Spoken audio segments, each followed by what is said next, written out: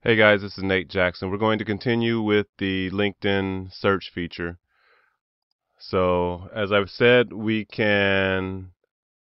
go back here. We can pick from people, jobs, companies, groups, universities, and posts. So I'm going to show you how we can leverage groups, because with groups, you have the ability to leverage your connections for anyone that you belong to. Any person who's in the same group that you are, you share a group, you can message them just as you can message your contacts. So I think that's a pretty important uh, place to start.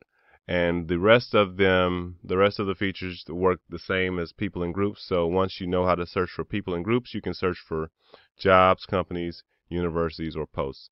And we have all the same filtering options with all of the different categories. So we're going to find, so we select the groups selection, and then we're going to search for just a keyword. So if you want to search for groups about marketing, and you can either pick groups about marketing or you can click the blue magnifying glass. I like to do the magnifying glass.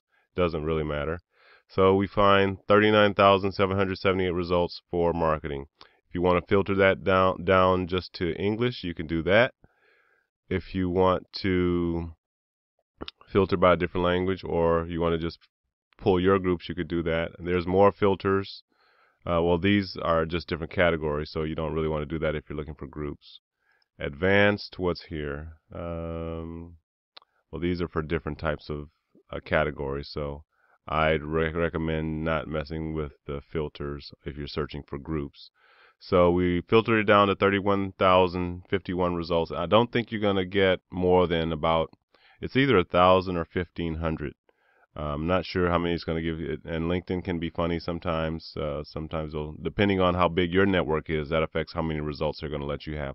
Also, LinkedIn will, if you want to be, you don't want to just use it with reckless abandon. You want to space out your searches over, not just back to back to back, because LinkedIn will take notice and will possibly send you an email saying, it looks like I've gotten an email when I was developing this software, because I was doing so many searches.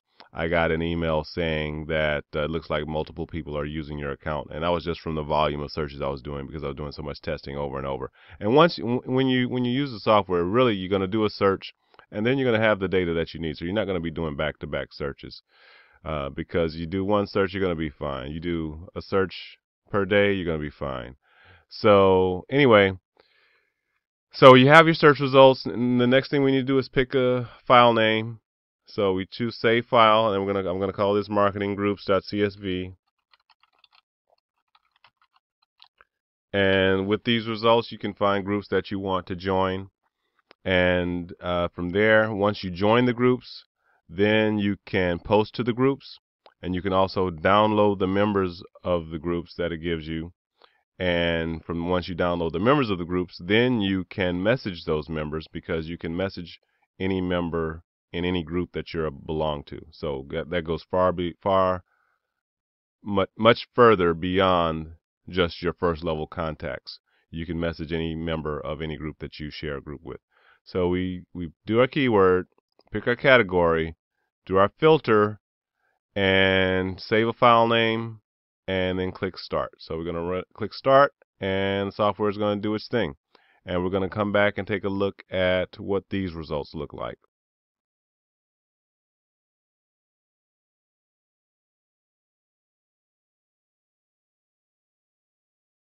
Okay, we're back, and it says we found 1,000 results. Results saved to marketinggroups.csv. So we're going to, I stepped away for a while, so we got this message coming up, but our file should be okay if it says we have 1,000 groups. I believe 1,000. Wasn't sure if it was 1,000 or 1,500 groups that would turn up. It looks like we may have possibly been logged out of LinkedIn, but let's see what we have here in the file. So marketinggroups.csv. I'm going to open that up.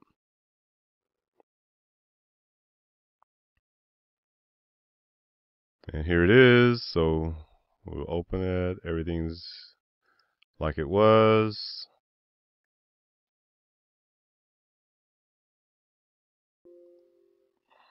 All right, so here we have the group URL, the number of members, the group name, number of members, the group name, the group description, and the number of discussions. And I think that's all I get for you.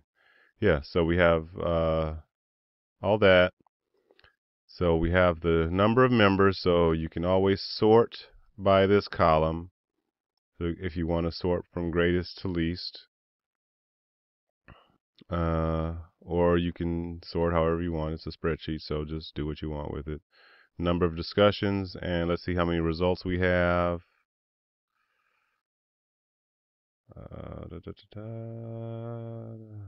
1001 plus, so that's 1,000.